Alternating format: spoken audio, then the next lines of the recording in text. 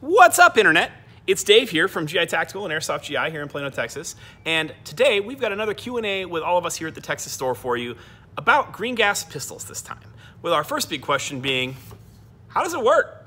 So getting a green gas pistol to work is pretty simple. You just take your can of gas, take your magazine, line up the fill valve on the bottom with the nozzle on the can after a good shake, and just let it fill for about 6 seconds or so. And then your magazine should be full. You should be able to take your pistol, insert your magazine, drop your slide, and shoot. Pretty simple, huh? Our next question is, where do I go to get green gas? That's gonna be a tough one. No, it's not. You get it from Airsoft GI, obviously. But one of the most popular questions that our fancy schmancy search engine searching tool tells us that you guys are asking about green gas pistols is, what's a really good pistol to get for insert price range here? Now, there was a couple of different options. They can go anywhere from like 55 bucks up to like $200. But by and large, the one at the top of that list was, what's the best green gas pistol that I can get for $140? And I've got the answer for you right here. So what I'd recommend for 140 bucks or less is the KLI Baba Yaga. It'll be out here before you know it. They're fantastic pistols, and we've been spending a lot of time with this sample here in store and have been nothing but impressed. And on top of that, it even does CO2, which is pretty wicked, so you get some options. So that leads us into our next question. How do you turn a green gas magazine into a CO2 magazine? You know, it kind of depends. So with green gas magazines, the valves are all designed for green gas. A lot of CO2 magazines are the same way. And if you want to use the cartridge, there's really no way to convert it. However, that doesn't mean that all green gas guns can't take CO2.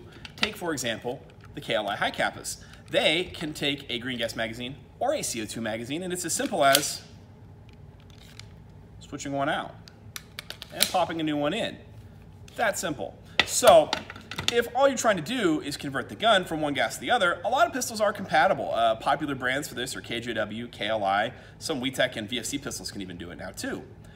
However, some pistols are still green gas only, and for those you really can't convert them. So you just need to check the specs on the guns that you're buying or the gun that you're wanting to have a question about changing gas over.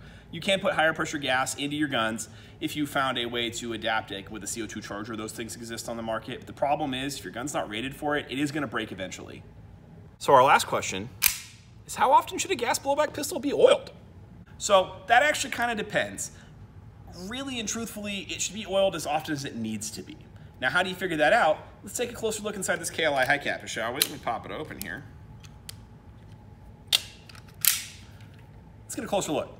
All right, so what you're looking at here is the KLI pistol broken down. Now you've got your slide components here, and you've got your frame and your grip and all that stuff up here on top. What you want to watch out for is this part right here, this part back here, and your hammer and trigger components on a HiCappa style gun. Striker fire pistols like Glocks have a slightly different mechanism, but you're going to see a lot of similar parts. On the slide, you're looking where the slide rails ride, right in here, and the blowback unit. What you're looking for is to make sure that they're all properly lubricated, not too dry, not too wet. You can have too much lubrication, and you definitely don't want to screw that up. So what we recommend is no more than a drop on each of these components, less if you can. Honestly, what you're looking for is a smooth, thin coating that sticks properly. Use 100% silicone oil. Don't use anything like REM oil, CLP, any of that stuff. It's got petroleum distillates in there. It'll eat up all your O-rings and plastic parts, and that's bad for your pistol.